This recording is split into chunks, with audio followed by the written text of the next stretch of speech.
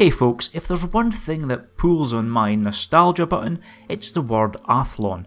Back in 2003, and after years of just using the family PC, I finally saved up enough cash while I was still at school to build my first PC. I had been Pentium all my days to that point, so when it came to build my own, I was pretty surprised when the computing teacher sat me down and said, "Go AMD." But I trusted him and built myself a pretty sweet little Athlon 64 system, complete with the legendary Radeon 9800 Pro, and a hefty for the time 1GB of RAM.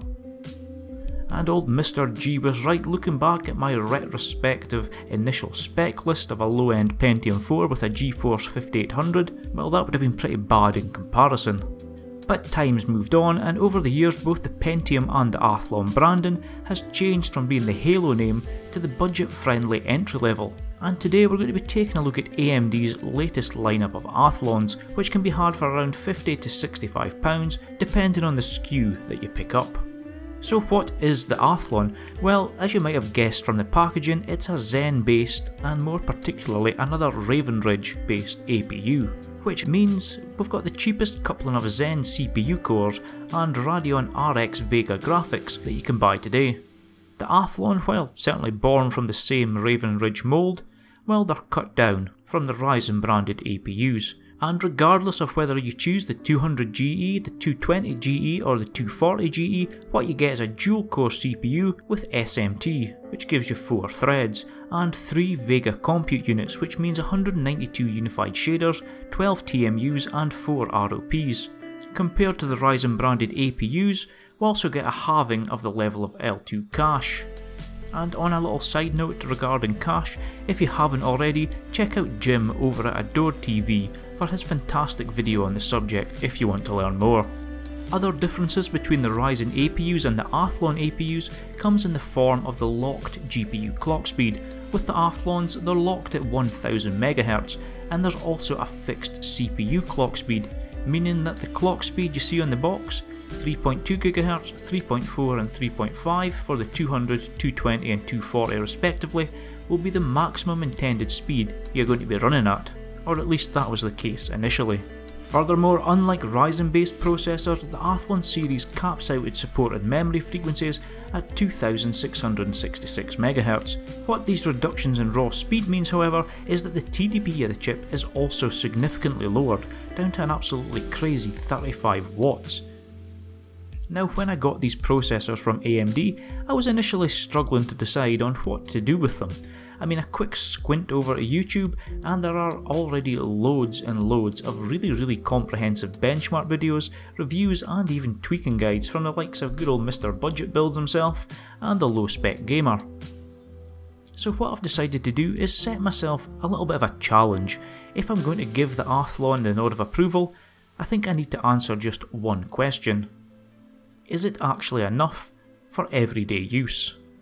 And by that I mean, does it feel like a usable product, and not just simply looking at the raw performance figures, but what's the overall feeling of using it as a main system? So for now, my main system, the Ryzen 7 and Vega 64 desktop I do all my gaming, editing and pretty much everything else on, is getting semi-retired. And to replace it, we've got this fairly simple build. Focused around a first gen AM4 B350 motherboard from MSI, this one costs 35 quid, 8GB of DDR4 RAM, and a cheap and cheerful Drevo SSD, all housed in a nice value orientated GameMax Solar ARGB case. There's certainly no frills, but there's enough flair that it could be reasonably considered a plausible build for somebody looking at a new platform at a low price. I mean, this whole system would set you back less than £300. Once I had my OS of choice installed, Windows 10 in this case, it was time to see how the Athlon fares in real life testing, and to be perfectly honest with you, for everyday use, this setup worked absolutely flawlessly. The 4-threaded Athlon is snappy in Windows, handles general tasks like office work, browsing and even multitasking absolutely perfectly, and as a basic computer it ticks all the boxes. For example, playing through YouTube on Chrome, writing a script for this very video while using Handbrake to try and encode some gameplay footage, there's no hitching, no stuttering, and the whole system is totally usable. Of course the video encoding is not exactly lightning fast, but when we're realistically taxing the setup, it plays nicely and it offers up a good enough experience for the end user. Now, part of the Athlon's allure is of course going to be coming from that Vega graphics integration, and it would be silly not to touch on that. And I'm pleased to report that if you temper your expectations to a realistic level, I'm pleased to say that, well, I was certainly surprised at the performance that the little Athlon provided. Make no mistake, the 192 SUs in the Vega 3 GPU, it doesn't really have enough grunt to play the latest and greatest titles without severe tweaking, but esports titles like CSGO, Fortnite and even the new Apex Legends were all playable to some extent, and more importantly, they were all actually enjoyable, which was nice to see. But what about if you want something to relive the greats of yesteryear at a low price? Well, the Athlon range excels here too, unsurprisingly. Half-Life 2, Far Cry and even Crysis are all playable, with only Crysis being what are called taxing. But if old isn't your thing, even new titles can be played with scaled back settings. Resident Evil 2 Remake on the lowest settings at 720p with some internal resolution scalings is absolutely playable at 30 FPS. It's not really that pretty, but it's certainly playable. So overall, gaming on the Athlon using its integrated graphics can be done, but with that said, I probably wouldn't be too happy if the Vega 3 GPU was my only entry into the PC gaming landscape. But for those of us who feel like that, then there's always the Ryzen 3 2200G or the Ryzen 5 2400G, which have much more robust integrated graphics, featuring 8 and 11 Vega compute units compared to the Athlon's 3. If you are serious about actually gaming on the Athlon, then you're going to want to buy a discrete GPU for that. Now, I'm sure you're going to be aware that on your motherboard, the PCIe slot you slot your graphics card into is probably going to be a PCIe Gen 3 at 16 speed. Now, when you use a Ryzen APU, like the 2200G or the 2400G, this slot runs at 8x speed instead of 16, which halves the available bandwidth. The Athlon takes that down a notch further, giving us PCIe 3.0 at 4 times speed. Now, before you get all worried here, generally speaking, for the types of graphics cards you're going to be pairing with a £50 Athlon, you're not really going to need to worry about it. And something like a GTX 1050 Ti, RX 560 or even as I tried the RX 580 is not going to be hampered by the reduced bandwidth. Yes, the fact it's a dual-core CPU with multi-threading might have an adverse impact on heavily threaded games, but using the Athlon and the RX 580 I've played through games like Resident Evil 2, locked at 60 FPS, no stutter, and it was silky smooth. In all honesty, it exceeded my expectations of what was achievable from such a budget processor. But there is a flip side to this. Battlefield 5 is an example of a AAA online shooter. And back when I had my Pentium G3258, this game's predecessor, Battlefield 1, made me ditch the 2-core 2-threaded Pentium for a quad-core. But I'm happy to say that the Athlon doesn't suffer quite the same fate as that CPU did. The 4 threads do help here, and although I will admit in hectic online games where the Athlon needs to not only feed the GPU, but also do the math to keep track of online game logic, the Athlon is pretty much maxed out. So that's my general Athlon experience so far, and you might be wondering as to why I've not mentioned which CPU I had been using for any of these tests. Well, there's a very specific reason for that.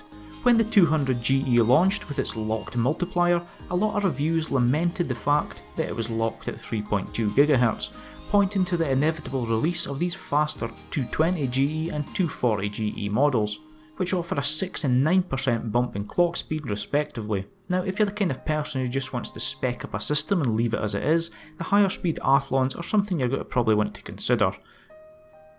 But for us, the enthusiasts, the Athlon story doesn't end there.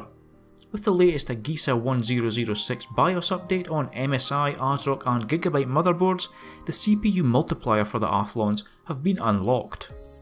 Now, there's no real clarity on whether this was officially sanctioned by AMD, or why it appeared after the processor was released in a lockdown state, but this is the state of play now, and it's what the value proposition of these Athlons should now be judged on. Using even a modest £35 B350 motherboard, I was able to take the 240GE up to 4.1 GHz, a 17% increase in clock speed from the base of 3.5, and a 28% increase in speed over the base clock of the 200 GE. And most impressively of all, even at 4 GHz, these CPUs were perfectly happy using the stock cooler. Now I'll admit I was really surprised at the results of the 240 GE when overclocked. When the Athlons were unlocked at the end of 2018, I did, like I'm sure you all did, and checked out the revisits from the big hitters of the tech world, and what I seen was that the 200 GE, and taking an average of all the big outlets, overclocked around 3.8 or 3.9 GHz, which was a great increase when it comes up from 3.2. And this was what I was expecting to hit, simply because until this point I'd always thought that the CPUs had just been segregated for marketing reasons and nothing else.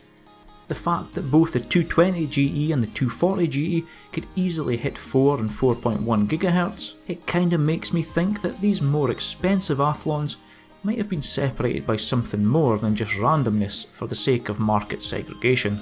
In saying that, I've only one of each though, so I would be really interested to see if there's any deeper proof as to what I've seen with my samples. But all that to the side, having a chip that can comfortably exceed 4 GHz out the box adds a new dimension of viability to the Athlon. Remember I said that in Battlefield 5's multiplayer, the Athlon sometimes felt like it was tapped out when it was having to feed the GPU and run the game logic. Well, I can say that subjectively, it certainly feels smoother with the overclock. That little bit extra headroom giving the little Athlon some breathing room when it's running such a demanding task. For day-to-day usage when overclocked, well, to be honest with you, the Athlon in my opinion already performed really well, and I didn't really see any noticeable change when running it overclocked. But for gaming it certainly felt a bit smoother. So that's the Athlon range in a nutshell. Now with 3 SKUs, the 200 GE being the cheapest and the 240 GE being the most expensive and offering up a 300 MHz higher clock speed than the 200 GE, with the 220 fitting in the middle. Is it a good CPU? Well, yes it is. For general use PCs it's absolutely perfect. It allows you to get onto the fantastic AM4 platform really cheaply, which AMD has promised to support through to 2020 with new processors, so there's a clear path here for future upgrades. For a pure gaming CPU with no external GPU? Well, that depends on the game you want to play. For older titles or esports at lower resolutions, it's going to get the job done nicely and at a very low price. But for more demanding titles, the Ryzen 3 and Ryzen 5 APUs are just the better option. As for the 200, 220 or 240 question, well, it just depends on if you're comfortable with overclocking or not.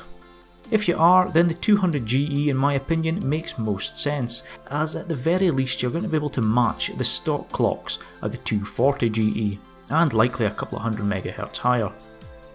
The 220 and 240 are better options for those using a non-overclocking A320 motherboard, or even for those who've got a higher end motherboard but just don't want to overclock. That said, I did see over 4 GHz on the stock cooler with the 240 GE, so whether or not your 200 GE will match that is really going to be luck of the draw.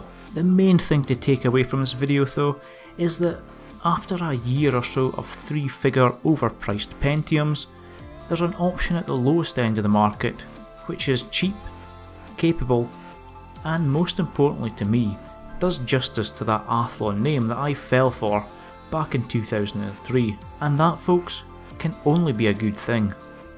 But if you've made it to this point in the video, then a huge thanks for sticking around. It's been a fun few weeks using this Athlon, and there's more to come, so hit subscribe to get notified as thermal testing and more in-depth game and performance testing will be coming out now that I've got my big old ramble out of the way. Till then though, take care, and I'll see you all in the comment section down below, and in the next video.